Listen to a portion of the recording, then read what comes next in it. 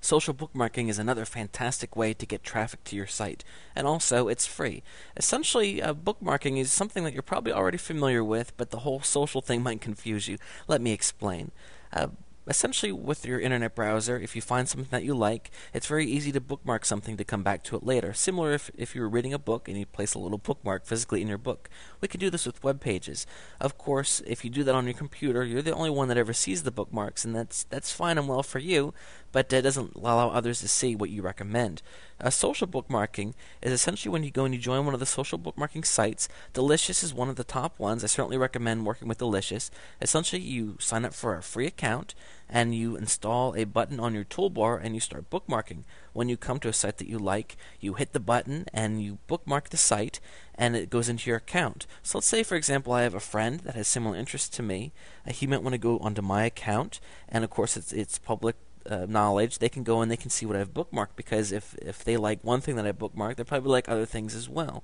Another important thing is that, of course, if I bookmark a site and somebody else bookmarks the same site, it's going to show that, of course, people are going to the site and it's important. And people will go on here and they'll look for the things that are being bookmarked a lot and, generate some buzz. So let's just look, for example, here you can see on the home page here, we can see some pages.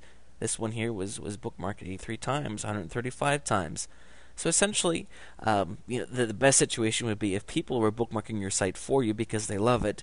But let's face it, that oftentimes it doesn't happen, and you got to kind of start the ball rolling yourself. So go ahead and sign up for some free accounts at these social bookmarking sites and start bookmarking your own site. There's nothing wrong with that. Delicious, of course, is one of the top ones that I suggest working with. But also check out Reddit, Fark, Caboodle, Netvoos, however you say that, and that's just a few in the accompanying ebook you can find. I have a longer list of places that I suggest checking out social bookmarking. Again, what happens is, the search engines also will come to these sites. They spider these sites all the time, and if they see that people are talking about a site, they will determine that it must be important, and then that helps. And of course, it's a free backlink also, because every time you bookmark to one of these things, it's a free link that's coming back to your site. So it's certainly something that you hear a lot of people talking about because it does work.